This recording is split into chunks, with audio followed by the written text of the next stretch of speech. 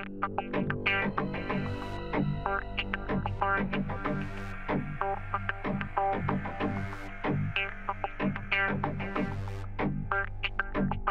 a very good question, Joe. But before we round out the show tonight, and this does tie in, because again, I kind of put the connection together and made the comparison, albeit a crap one, of the robots in Westworld waking up to being controlled, seeing the Matrix, appreciating what was going on, and escaping. And at the same time, we're running right towards that same AI that they were controlled by. And in the real world, we've got people literally wanting to run towards Area 51. You couldn't make this stuff up, and I know it seems like a kind of a silly topic to get back into, Joe, because we've laughed and we've joked about it before, and I'm looking at... People think it's making some kind of statement. Dude, no, listen, dude, listen. It's important, because I kind of was going to cover this tonight. And it's I was listening to Clyde Lewis last night, and he's the same as us, you know. He appreciates it's a joke and everything else, and he was talking about going there another time and maybe just visiting the place to go and see it, you know, get the visit from the guys in the Jeeps and things. But I didn't appreciate just what kind of effect this was having on some people out there. And I'm listening to Clyde's show, and he opens up the phones, as Clyde always does. And people start calling in about Area 51. And Joe, I was shocked, because there's literally people out there, and they're intelligent people, but they're seeing this, you know, as an actual opportunity to go and confront the government in some wild, roundabout way as a response to what the government's doing on a bigger picture politically. It is Bundy Ranch 2.0. Oh, dude, that's weird. So weird. It's exactly what it is. And the scary, just like on top of that, Joe, on top of that, before you kind of go on, think of the way that the mainstream media have really weaponized a lot of people. Now, it doesn't, I'm not saying it's the whole of America. It's actually quite a small fraction, okay? But if they see something like this, and this came up on Clyde's show, and I urge people to go and listen to it, because people were phoning up seriously about this. Where do they storm next? And you only have to trigger a few events like this for something to happen. And I'm not saying it's a civil war situation, Joe, but think about it. When it came to like the War of Independence and civil wars, it doesn't take many people. No, and so, you know, it's like, first of all, Bam said give 2 months notice when they're going to storm Area 51. Yeah, exactly. Yeah. It's like, silly. That doesn't make any sense. And if it's a joke, that's great. But Shih Tzu Boogaloo, too, what happens when 10,000 of the million people that sign up take it seriously? Well, this one person last night was saying to people, and they were asking this question, Joe, right? They used the number 100,000. So we'll go for 10,000. Imagine out of those 10,000 people, and this was somebody on the show, and I urge people to listen to the show, because it gives you a different way of looking at what is a laughable joke, Area 51. But he was saying, what if the ones with kids took their kids with them? Right. And they all started going there at once. Are the American army, are the people there that are defending the perimeter, are they really going to open up? Think of the standoff. Think of that situation, Joe. It's Waco all over again. And what worries me is, and I'm not mocking these people, I was shocked, dude, because people are seriously looking at this. So some people want to do it for like the UFOs and that, but there's others out there who are looking to do it for a bigger reason, man. I know that. Of course they are. Kev, there's always those that are going to capitalize on this. You know, don't let a good crisis go to waste. And it works for everybody across the whole spectrum of people. There's going to be the wolves and there's going to be the sheep, you know, and unfortunately you're right. Now, like I said, this has all the, I don't think personally anything's going to happen, but if it does, I would imagine it ends up being like a Bundy Ranch situation. And I will tell you this, if they have any inkling that anything is even going to remotely happen, they'll start arresting people for terrorism and all that kind of stuff before it even gets there. And it is terrorism. And they won't hesitate to pull the trigger there. They put people there that are dehumanized for just that reason. And if that doesn't do it, the drones will, you know? So. Yeah, that might be the way we see the secret kind of aircraft that they're working on there. You might get your first glimpse of them there, but nobody will be going home to tell anyone about it, you know? We've been Again, dehumanizing our troops for years for this. And again, I'll continue to laugh at the joke side of it. And I think most people out there, the majority of people, I would hope, can see that this is, and it was started as some kind of meme, and some of the memes are hilarious.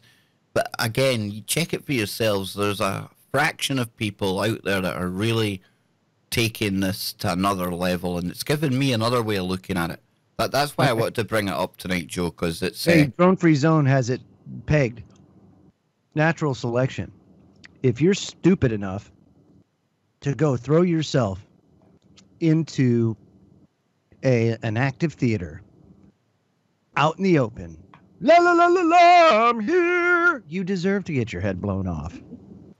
I'm just saying. This is coming from a vet. I'm telling you right now that if you do that, la la la, here we are, I want the truth. Joe, we've done military. I mean, I was in the army. I've done stag, done the patrol, been on the gate, been on the patrol around the perimeter with a literal. Over here in the UK Army, you've got a thing called a GSP. It's a yellow card. It's like your terms and kind of conditions for when you can open fire. And a large group of people coming at the fence, legally allowed to open fire to stop that. And that wasn't even a secret kind of place. There was nothing kind of a military industrial complex going on. No national secrets in there. Nothing like that. But that's just the real world, folks. No, you have your standing orders. Yep. Of course, you have your, 11 general orders of a century, and then you have your standing orders that you deal with. And when you're on watch, and those are the orders, and they tell you, okay, if that happens, let her rip. You're not walking about with a live loaded weapon just for show, folks. No. And that's what I'm saying. This isn't Call of Duty, Joe. If you're going to do that, don't be dumb. That's all I'm saying. Don't be dumb. Stampede, we'll just outnumber them. That doesn't work anymore. We're not dealing with cannon and musket. That's not it. It's, hey, look, it's 10,000 people. They all just went to sleep. Night. Yeah, and even, the acoustic weapons, Joe, that's still people getting hurt. Sure, absolutely. Yeah, the microwave weapons, all that kind of stuff, Kev. That's why, don't bring a knife to a gunfight. Isn't that the old adage? Well, don't do it. Don't do it. There's other ways to handle it. That's not the way to do it. You want the real way to do it? You stop the money flow. Everybody collectively, since there's 1 million people out there, right, that feel this way, good. Instead of storming Area 51, don't go to work for 2 weeks. Sit on your duff and do nothing, and don't buy gasoline, and just stop. Make the economy stop dead in its tracks for 2 freaking weeks. Oh. I guarantee you, it would only take 2 weeks before they begin capitulating. Oh, now that's music to my ears, because that sounds very much like the kind of thing that Max Egan likes to say all the time. Max has been in touch with me on Skype, and I've messaged him back, and that usually means, ladies and gentlemen, we're only days or maybe a week or so away from having Max back on the show. So fingers crossed we get Max on really soon. He's somebody that's been about for a while, Joe. He really kind of makes sense of everything that's going on in the world. He's got a really great way of linking it all together as well. And he doesn't mix his words, does Max? And I like that about him. If you want to win the war, then you have to use where you have the power. They can't survive without our productivity. It's that simple. Our economy thrives when our society is most productive. And we are in recession, and we're in downturns when we're not. And those downturns are it's very slight shifts in productivity that force that either way, So that's the thing. If you were to just, in France, God bless them, are some of the best examples in recent history of protests that have totally and completely crippled their economy and caused their politicians to capitulate.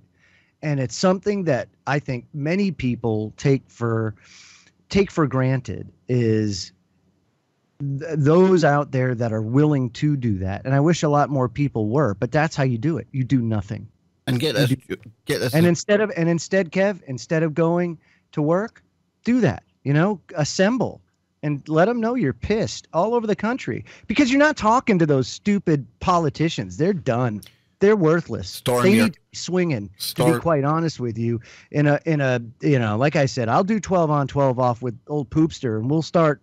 Big we'll time. start. Well, you know, at the weekend somebody was talking about storming your family and things. That would be a far better idea. And get this, because in an article on The Sun, your favourite tabloid, it says in the kit they should take, a flock of drones should be part of your arsenal, as they'll distract security forces right away. And the thing is, people probably will. Now, we're out of time, Joe. It's been a great show tonight. I want to thank everyone for hanging with us.